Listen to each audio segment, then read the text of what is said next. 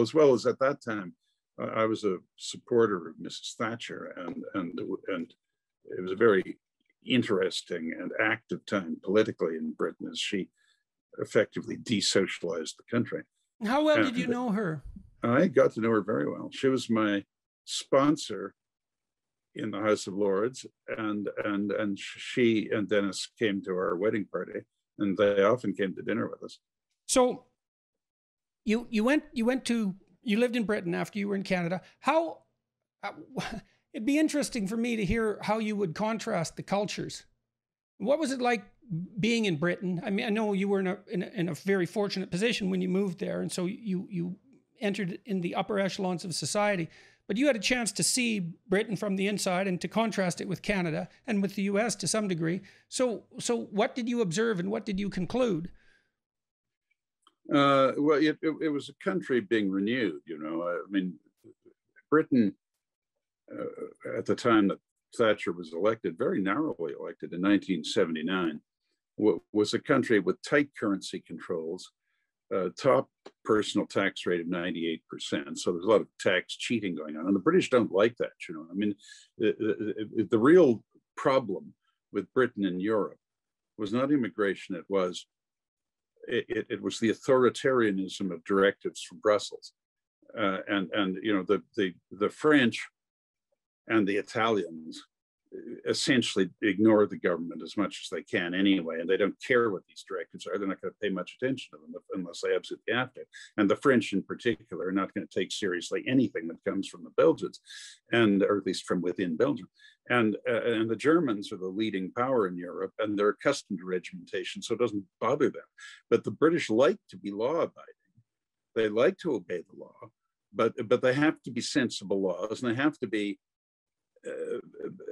imposed by people that are accountable. So if you don't like what they're doing, you can throw them out at the voting place, and that was the problem. Well, that, in addition to the economic stagnation, finally, boiled over when Thatcher and her friends, Keith Joseph and others, pushed out Ted Heath, Sir Edward Heath, and took the Conservative Party of Great Britain, Conservative and Unionist Party, to the right, not the extreme right, but to a level of conservatism that conservative fiscal policy and tax policy in particular, and attitude to labor unions, that the Conservative Party had not occupied really since the early days of Stanley Baldwin. And it wasn't back to them, but it was ideologically a similar position, but obviously refined to reflect changes in society over that period of more than 50 years. And so it was very interesting to see, and she was successful. I mean, I was there for her third election victory. She was the first prime minister since before the first Reform Act in the early 1830s to win 3 consecutive full terms, majority terms, as prime minister. And she did it on the basis of radical change to the country. And it was quite exciting. Now, at that time, that was in the late 80s. Now, Brian Mulroney was an old friend of mine. He was, I mean, your question didn't deal with politics only, but that, given my position as in newspaper business, politics had a lot to do with it. And Brian was doing something about it, but Canada, as always, operated, much closer to the middle of the field. It never got that far left, and he didn't move it as far as Thatcher moved Britain. And in any case, that it's not a unitary state like Britain; it's a much different system. But you didn't have. I mean, I thought Brian was a good prime minister, but you didn't have that sense of profound change and radical change and exciting policy formulation. I mean, it was one of the few periods in my life where I sort of transmogrified into a sort of semi-policy wonk, you see, because we had positions and all this stuff. And the other aspect of it was the Cold War was still going on, and there was still some controversy in Britain in that there was always in the left wing of the Labour Party, especially, and the far out old imperialist wing of the Tories as well. This antagonism to the United States. And when I moved there, it was in the latter Reagan years. And of course, he was an important president and had an eventful period as president. And it happened, I knew him too, and I'd known him before he was president. And so I wasn't under the illusion that I was at the center of things. I wasn't, but I was actually pretty close to the center in Britain, because my first trip there as the chief shareholder of the Telegraph company, the prime minister invited me to lunch on Saturday at Chequers.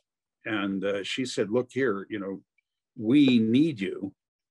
We can't win without you. Are you with us? And I said, oh, yeah, I'm with you all right. And I said, but let me ask you something. And this was right after Mr. Murdoch had made his big changeover and moved to a new plant and decertified and basically dismissed the old, the old pre-print and printing unions that used to shut the papers down all the time arbitrarily. I mean, the shop foreman would have lose a game of darts at his pub or something and come in and call all the workers out. It was almost as bad as that. And she, since Murdoch was acting within the law, she ensured that his titles could be produced. I said, look, I don't think we're going to get to the point that Rupert's at, but we're putting through voluntary retirements, but you don't know. And if we need to import people from other countries to help get our papers out, she interrupted me and said, I'll sign the work permits myself. And that was it. As Charles Powell, her long-serving chief secretary, very distinguished public servant in Britain, wrote, politically speaking, it was love at first sight. I mean, he was there at that luncheon, and we just got on like smoke and did right to the day she died. Well, she was a little non-compos mentis latterly, but she was. I knew her well. I knew her very well. And as I said at our Barbara's and my wedding party, I thanked her and said, I never would have come to this country or wished to do business in this country if it wasn't for you. And that was true. So what made her able to do what she did? I mean, she was a woman in a sea of men. She was a radical leader in many ways, obviously on the conservative front. She apparently had tremendous strength of character. Like, what did you see in her that made her able to do what she did? She was an extremely courageous person. And she was that type of person who focused exclusively on relevant sequential facts in analyzing a problem. And she had been I believe, the education secretary in the Heath government, 70 to 74, and was the co-founder of the Center for Policy Studies. She came to the conclusion, along with a number of others, some of whom were intellectually more, frankly, sophisticated than she was, like Keith Joseph, that Britain simply had to change, that what was called the Attlee Settlement, where it was colloquially in Britain called Butskillism, after Rab Butler and Hugh Gaitskell, Gaitskell was the leader of the Labour Party between Clement Attlee and Harold Wilson, and Rab Butler was the deputy prime minister and always the runner-up to leader all through the Churchill, Eden, Macmillan years into the Heath period, and Sir Alec Douglas Cheatham also, and it was kind of a look-alike government where they agreed on most things. And Margaret concluded, this isn't working. Britain is falling behind. Our standard of living is not keeping pace with the Germans or the French or the Americans, and this is why. And we've got to change. And she was absolutely right. But sometimes just stating home truths in simple ways is so far from what people are used to. It sounds more radical than it is. What she was saying wasn't in fact all that radical. She was saying things like, we can't have just completely irresponsible work stoppages. We can't have capricious middle-level union officials just calling everybody out for the fun of it whenever they, have had a bad night or something. And we can't take 98% of people's income. I mean, it's nonsense. I mean, it's just nonsense. It'll cost 99 cents to collect the 98 cents. I mean, your collection costs get too high. Cheating becomes outrageous. Rich people move away. It's just nonsense. And she had a way of putting it very clearly and very persuasively.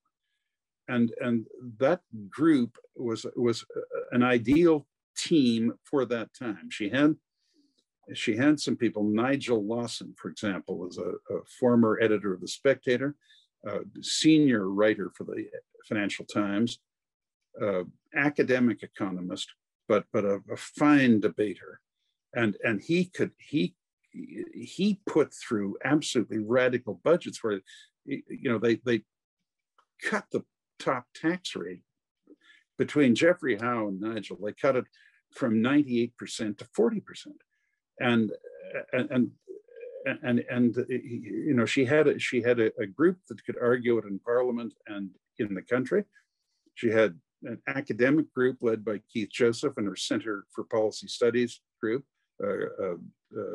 Kenneth Minogue, I don't know if you know these people, well-known academic economists and specialists in other areas who could put it forward in a way that was where they could defend it against, the best debaters of the left.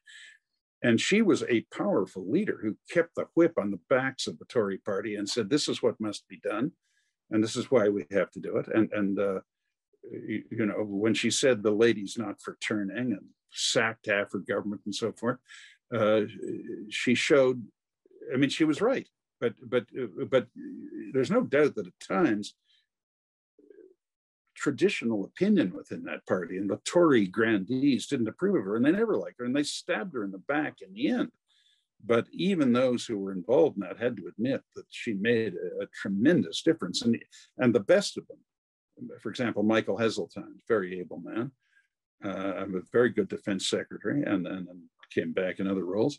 But he agreed with her policy. He couldn't stand her personally, and she couldn't stand him.